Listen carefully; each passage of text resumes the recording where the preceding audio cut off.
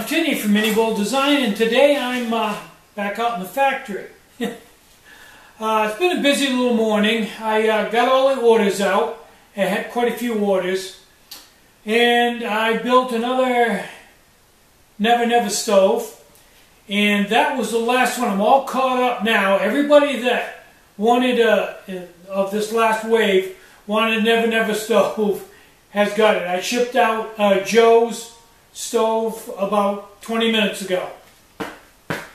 And I shipped out Robert's and Dwayne's and everybody else's. I've sold so far I've built and sold 10 of them. Now, I'm all caught up. If you would like a Never stove, email me and I'll put you on the waiting list and start building again. That seems to work pretty well. People email me, say they want a stove, and when I get one built for them in the order that I get the orders, I'll email them and tell them that I have one available. They can PayPal me and I'll send it right out. That's worked pretty well. Now, I went to the dump today. Went to the post office and didn't really accomplish too much today.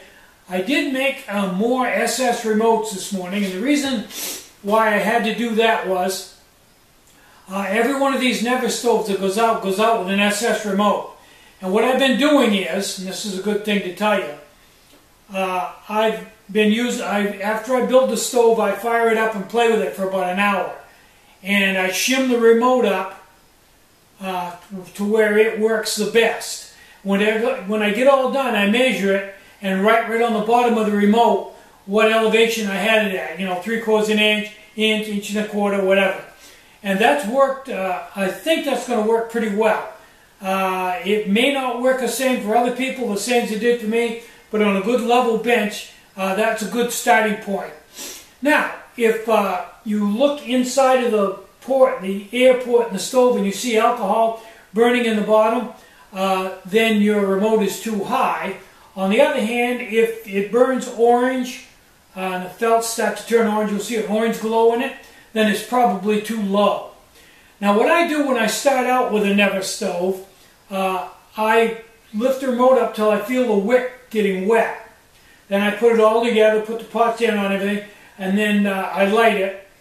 And then I pick it up until some of the alcohol spills over inside and goes down into the base. Actually flood it, but it's all inside the stove, so it doesn't hurt anything. And that will help preheat it and get it going. They need to preheat before they blossom out and put out the full heat.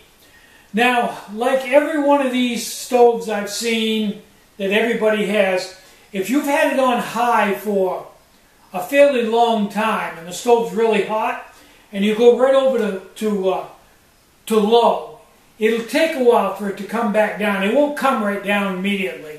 Every one of these stoves I've seen is that way. It's going to take a minute or two for it to come down.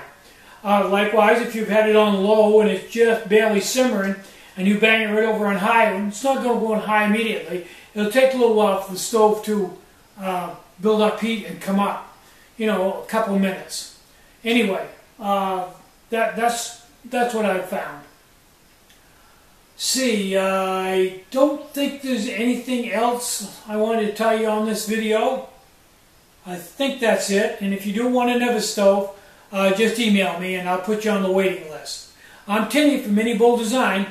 Get out and hike, take a friend, enjoy the great outdoors, and more important than anything, try to have some fun today and try to have a really great day. Bye-bye.